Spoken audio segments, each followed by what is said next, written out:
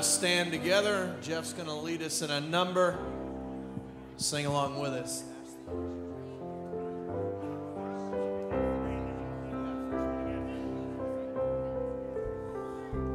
All right, guys. Page 408. We'll do Joy to the World.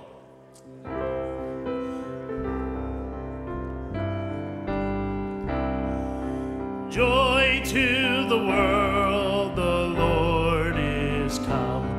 Let earth receive her King.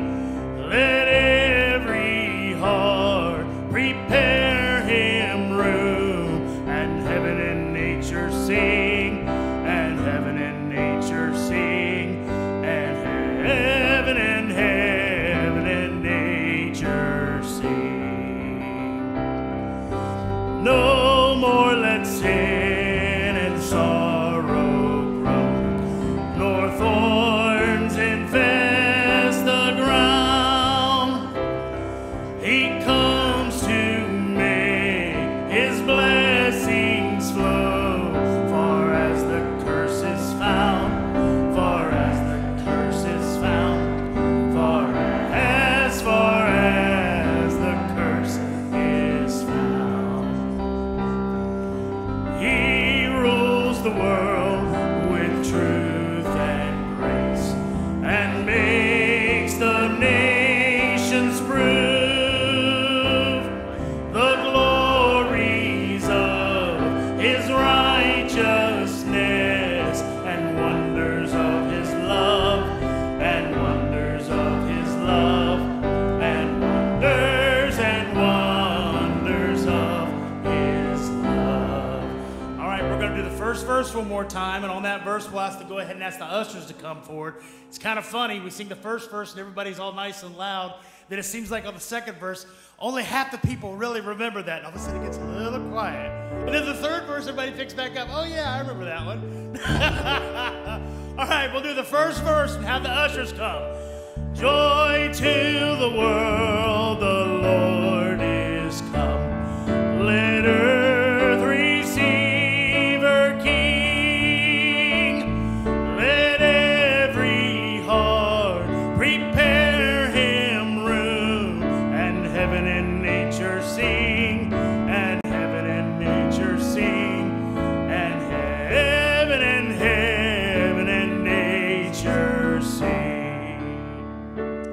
Amen. Tonight's offering goes to Brother Charlie and Sister Doris. We love and appreciate them for putting up with those little devils. I mean, those little saints over there. Look, some of them got halos over their heads. I tell you what, we love and appreciate them. So everything you give tonight goes to them. Brother Les, would you pray for us this evening?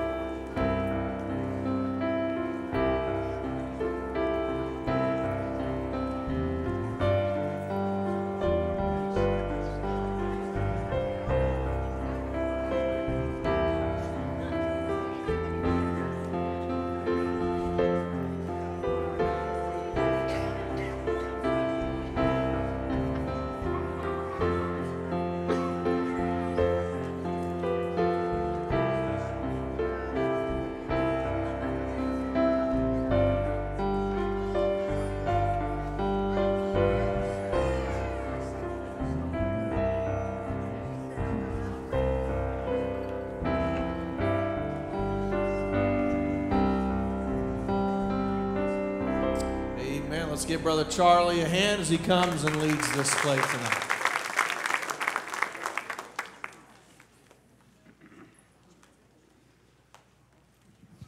You would think after 53 years I wouldn't be nervous, but I am, as usual. The reason for it being you never have a clue what some of these guys will do, you know. But we love it, and at the end it all comes out fine. To begin with tonight, we have a special little treat for you before the program starts.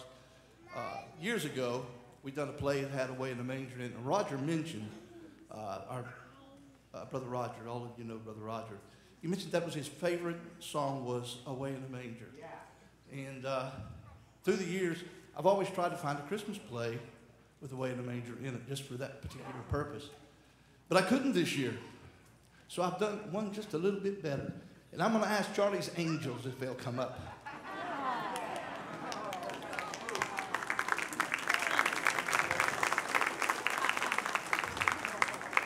But now you'll have to remember, when the devil was kicked out of heaven, he took a third of the angels with him.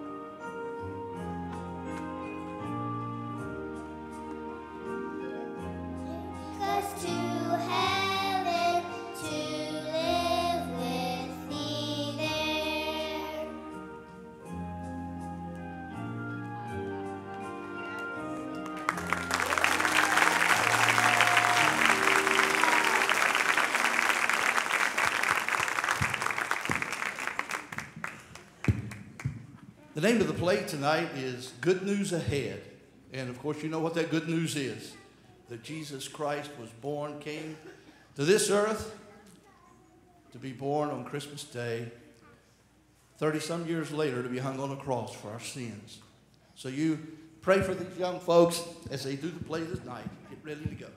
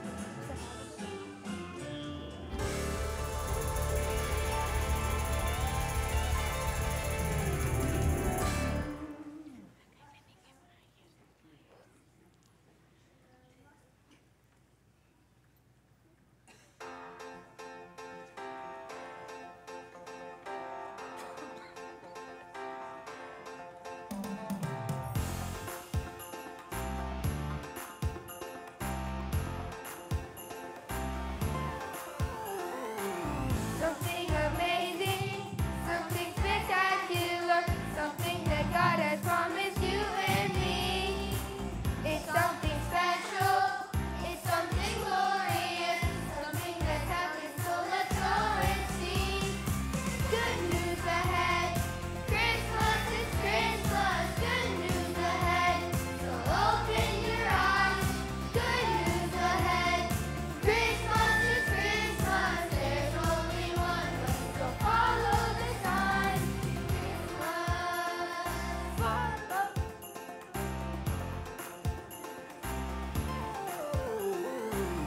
Stop and listen, and when you turn around, slow down so you don't miss a single thing. Don't take a detour, keep right the exit here, and when you get there, you will see the King. Yes, you will see the King. There's good news ahead. Christmas is Christmas. Good news ahead. So open your eyes. Good news ahead. Christmas is Christmas. There's only one way. So follow the sign. News ahead. Christmas is Christmas. Good news ahead. So open your eyes. Good news ahead. Christmas is Christmas. There's only one way. So follow the sign. There's only one way. So follow the sign. To Christmas. Follow the signs to Christmas. Follow the signs to Christmas.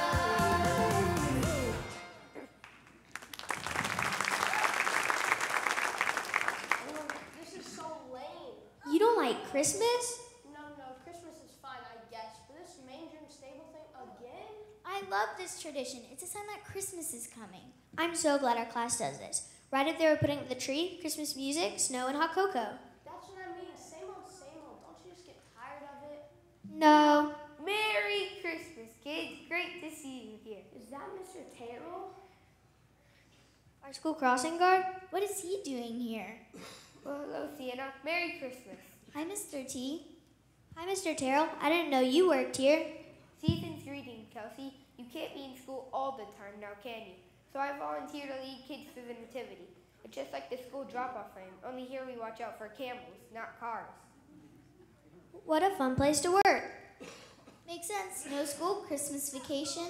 At least Christmas is a good break from school. And a joyous Noel to you, Brett. Are you ready for the tour? As ready as I'll ever be. Fantastic. Now no.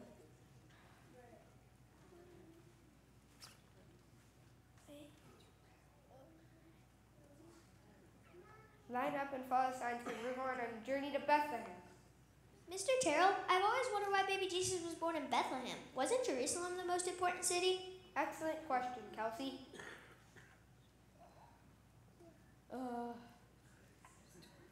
This tour could take an eternity. I certainly hope so, Brett. Now, about Bethlehem. Did you know there are many signs in the Old and New Testament that point to Bethlehem as the birthplace of Jesus? We just studied that in our Sunday school class, in Micah chapter 5. But you, Bethlehem, Uriah, though you are small among the clans of Judah, out of you will come from me a ruler over Israel, whose origins are from ancient times. Great job, Sienna. But how did Mary and Joseph get there, or even know they should go to Bethlehem in the first place? Could that just have been a coincidence? I know that one too. It's in the book of Luke. To summarize, the verse says that the Romans demanded that every person get counted, so they had to go to their hometowns to sign up. And what do you suppose was Joseph's hometown then? Bethlehem. Exactly. Isn't it just like God to work things out? Even though Joseph and Mary just had to go to Bethlehem, and the timing just happened to be while Mary was expecting baby Jesus? Could that just have been a coincidence? True, it could have, but let's follow a few more signs before you make up your mind. After all, there's a Roman census underway, and we need to get moving towards Bethlehem.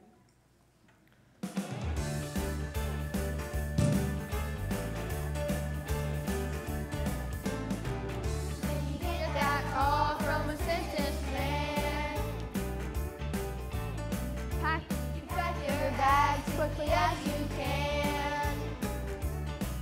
When you know you've got to go, you grab your donkey and you hit the road with the baby on board.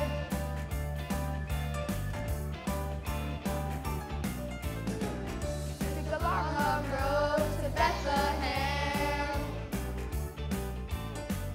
hoping for a place they could lay their heads. Didn't know what they would find. They had so much on their minds with the baby on board. Not just any baby, the promised Prince of Peace, born to be our Savior, the King of all kings.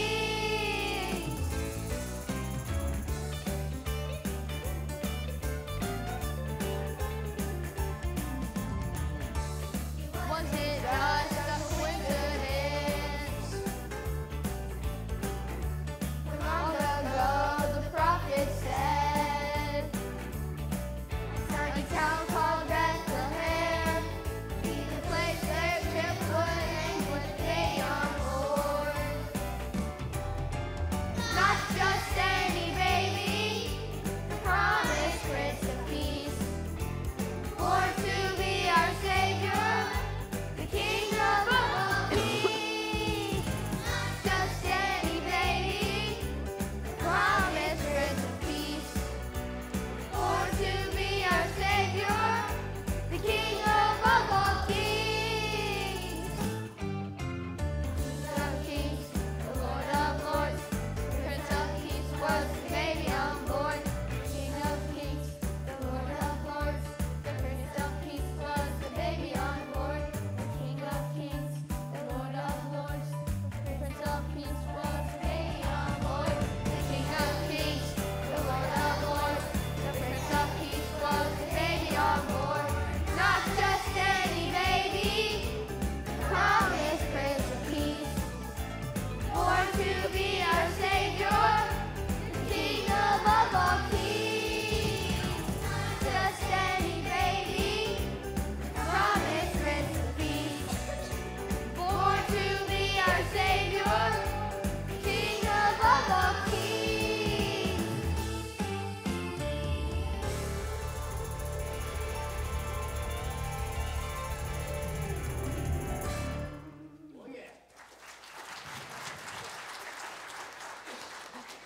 Now we're in Bethlehem.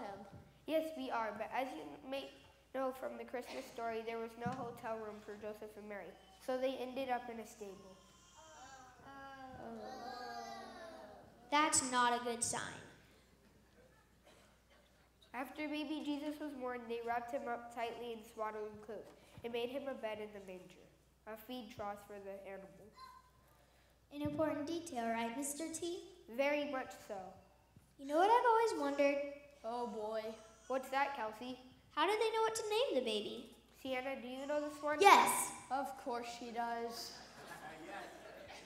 In Matthew 1:20, an angel told Joseph about the baby Mary was expecting. The angel said, "She will have a son, and you are to name him Jesus, for he will save his people from their sins." Well done, Sienna. Did you know the angel was referring from the verse from the Old Testament? In Isaiah it says, "The Lord himself will give you a son. Look, the virgin will conceive a child and will give birth to a son, and will name him Emmanuel, which means God with us." A sign? That's so cool. Now that's the Christmas spirit, Kelsey. What do you think of that, Brett? It's cool, I guess. Do you have a different opinion? Actually, I think it's sort of beautiful.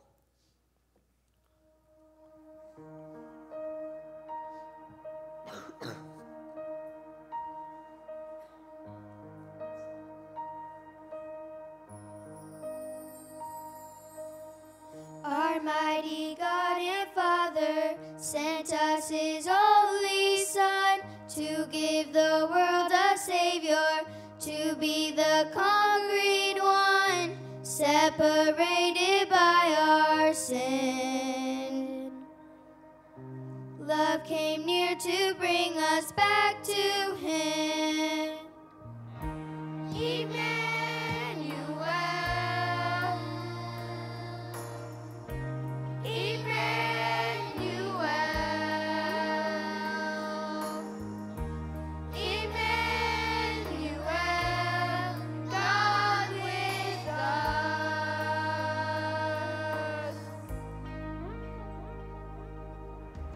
Almighty God and Father sent us his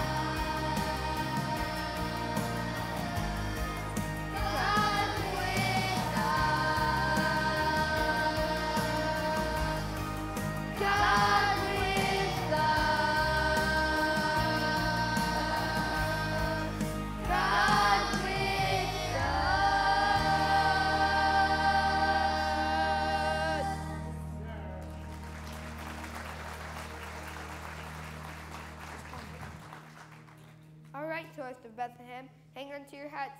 I believe we're about to see some shepherd. Watch out for the sheep. Shepherds? Do you ever think about being a lonely shepherd? How scary it would be to see the angels just sitting there in the dark, and then bam, see angels. I love those verses. What verses? That night there were shepherds in the fields nearby, guarding their flocks of sheep. And lo, an angel of the Lord came upon them, and they were sore afraid.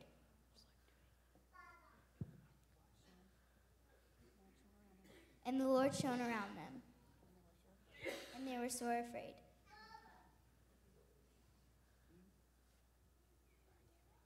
You learned every possible Bible word, didn't you, Sienna? Maybe. What did the angel say again? Fear not, behold, I bring you good tidings of great joy, which should be to all people. For unto you born this day in the city of David a Savior, which is Christ the Lord. And this shall be a sign unto you. Ye shall find the babe wrapped in swaddling clothes, lying in a manger. Now let us go to Bethlehem. As soon as thing has come to pass, which the Lord hath made known unto us.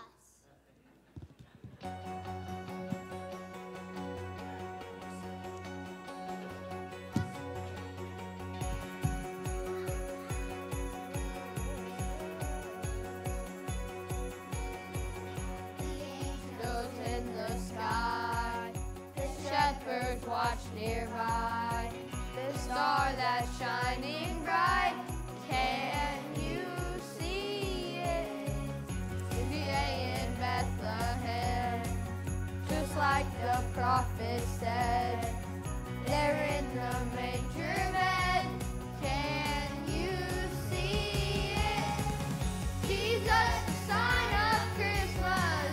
Jesus, Messiah with us, good news of great joy. This baby boy is sign of Christmas.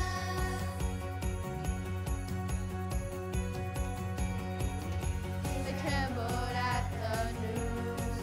They ran to see him too. Told everyone they knew. Hallelujah. Jesus, the sign of Christmas.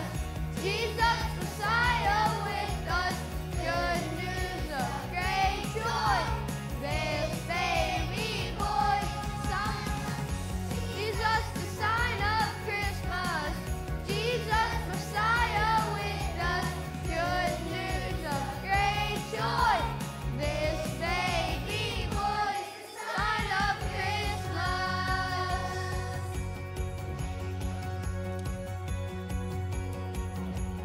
Day in Bethlehem, just like the prophet said, there in the manger bed. Can you see it? Can you see it? Jesus, the sign of Christmas. Jesus, Messiah with us. Good news of great joy. This baby boy is the sign of Christmas. The sign of Christmas. The sign of Christmas. The sign of Christmas. Okay, not bad. Not bad. This is the best nativity ever. Then what happened, Mr. T? The shepherds raced into Bethlehem to see if what the angel said was true. Look, a sign, just like the angel said. A babe wrapped in swaddling clothes and lying in a manger. Then the shepherds went back to the flocks, glorifying and praising God for what they all have heard and seen, just like the angel had told them. What verse is that? Luke 2:20. Amazing, wonderful, and there you have it. So that's it? You're just saying Christmas is over? Oh, Brett, this is just the beginning of the story. God sent us Jesus at Christmas, but that was just the first part of the whole road trip. Jesus grew into a man, worked miracles, healed people, taught about God's love, showed us how to live and how to love God back. Then, according to God's plan, Jesus was put to death on a cross. The whole reason he was born was to die. Jesus died and took the punishment for everything we have ever done wrong. God wrote down the signs of what would happen all through the Bible. But that wasn't the last sign, was it, Mr. T? Not at all. Jesus rose back to life. That signified his victory over sin and death. And he told us there was only one way to heaven, and that's by believing in God's Son.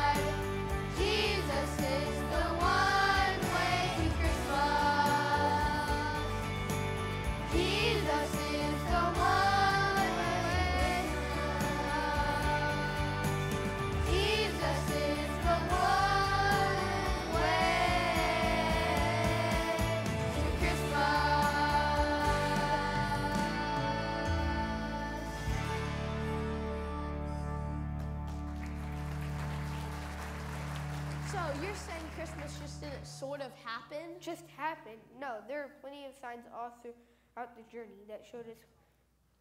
There were plenty of signs all throughout. Tell us what the sign said, kids.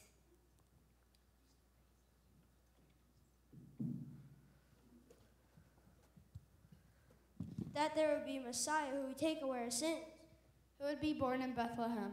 His name would mean a Savior and God with us. And he would give his life on a cross and then come back to life.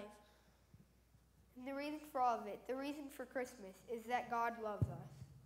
Oh yeah, I've got this one. John 3:16 says, "For God so loved the world that he gave his only begotten Son, that whosoever believeth in him shall not perish, but have everlasting life." That's right, Sienna. There's only one way to heaven, and that's by believing in God's Son. What do you say, Brett? I say all the signs of Christmas have pointed me to Jesus. Yay!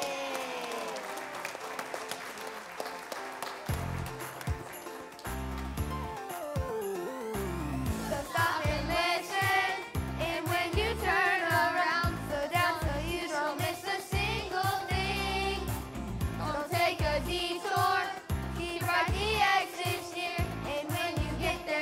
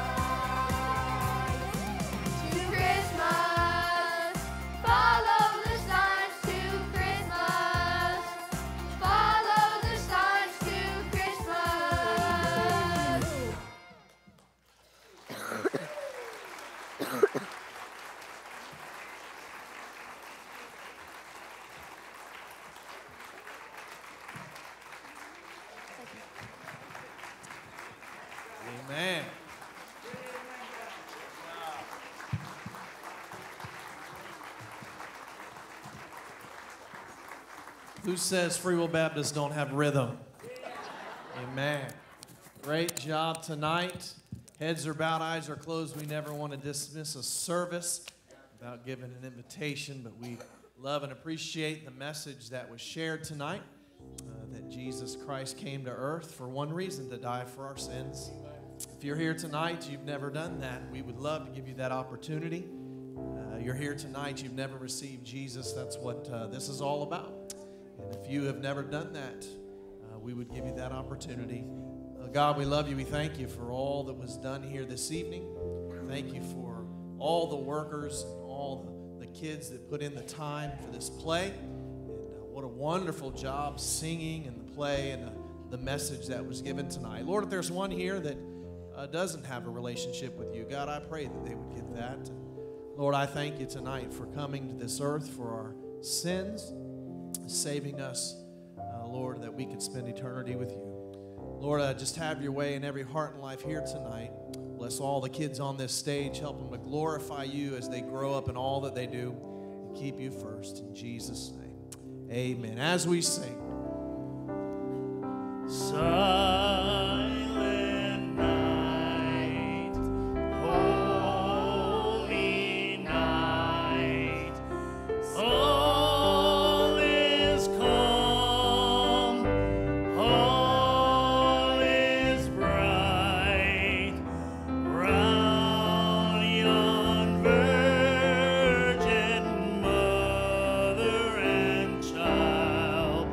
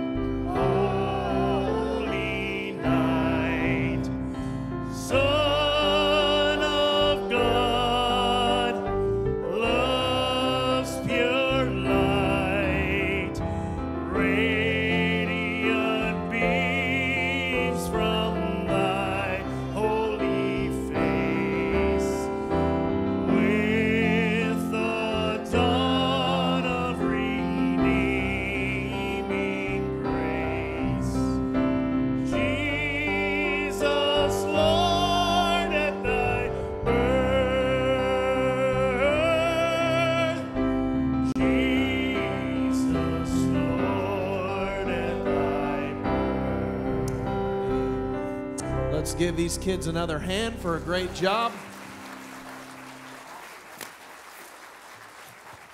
You know, I guess when you get old, you kind of reminisce a little bit and think of things. Standing back over here, I remember it's been several years ago, Cadence was in the play, and she wanted to have a curtain call at the end of the play so they could come out. So guys, take a bow back here, your curtain call. Let's see it.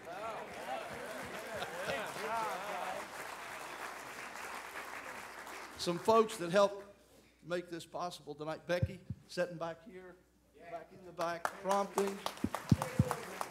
Debbie and Bill Frazier stepped in at the last minute. We had Phyllis and Bob had been helping us all along, and both of them are home sick. So I called Debbie and Bill, and they decided to come in. So Debbie run the video, and Bill run the spotlight, so we appreciate them. And what would we do without Ryan? I'll tell you. He does it all. Yeah, yeah. Well, And what will I do without Doris? Thank you. And I think we're going to go get pizza after church. What do you say, guys? We good? All right. They'll be loading up to go in about 10, 15 minutes. They'll take your kids, and I don't know how long they'll be gone. Probably about an hour and a half. Hour and a half. Have the guys to come up and reset the stage. Okay, yes, we could get some fellows to come help reset the stage. That would be great. How about Eden helping us out here? Did a great job. Appreciate all that Eden did. She did all the choreography. Did a great job. Don't forget, we will have service not Wednesday night, but Tuesday night at 5 p.m., a candlelight service on Christmas Eve. So hope you'll be there for that. And then I'll be back to regular service next Sunday. Any other announcements before we're dismissed? Yes. Cafeteria. All right, need some help over in the cafeteria and then need some help here on stage.